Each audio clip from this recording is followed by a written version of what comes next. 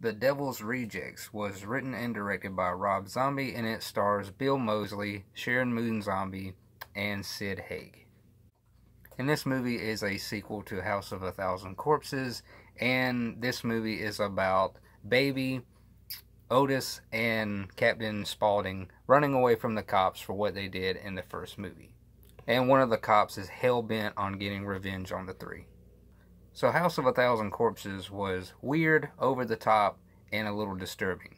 Well, The Devil's Rejects kind of does away with over the top and weird. I mean, yeah, there's still some of that in the movie, but it goes from more disturbing and to really fuck you up. Now, I like Otis and Captain Spaulding's characters even more in this movie. They feel more sinister and more evil. I still don't like Baby. She's still over the top. Maybe not as much as in the first one, but yeah, she just really brings me out of the movie. I really don't like her scenes. But I honestly find this movie more disturbing than the original Texas Chainsaw Massacre, and I believe it's because there's blood and gore in this movie. And if you've seen the original Texas Chainsaw Massacre, you would know that there's hardly any blood in that movie. And I don't think I mentioned that in my review of the Texas Chainsaw Massacre, but that's another problem I have with that movie. It would have been more disturbing. I mean, it's already disturbing enough, but it would have been even more disturbing if we would have seen more gore and blood. So I can't say too much more about this movie since it's a sequel and I don't want to spoil anything. But yeah, that's basically my thoughts about the movie. And another thing I had to mention is Rob Zombie picked some really good songs to have in the movie. I really liked them even more than the first movie.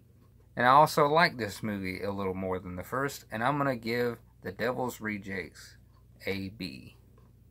So if you like the Texas Chainsaw Massacre, you would probably like these two films. Definitely give them a watch. And I know that Rob Zombie just came out with a third one called The Three from Hell this year. I don't plan on watching that one because at the end of The Devil's Rejects, I thought that was a perfect ending. What happened, and I don't see how the hell they made a third one, but okay, and that's why I don't really want to watch it, because it would probably ruin the ending to that movie, and I think that was a good conclusion to those two movies. So yeah, I don't care about watching the third one. I heard it's really bad anyway, so I don't want to waste my time with it. But yeah, guys, that's it for this review. Remember to like and subscribe, and I will see you guys tomorrow.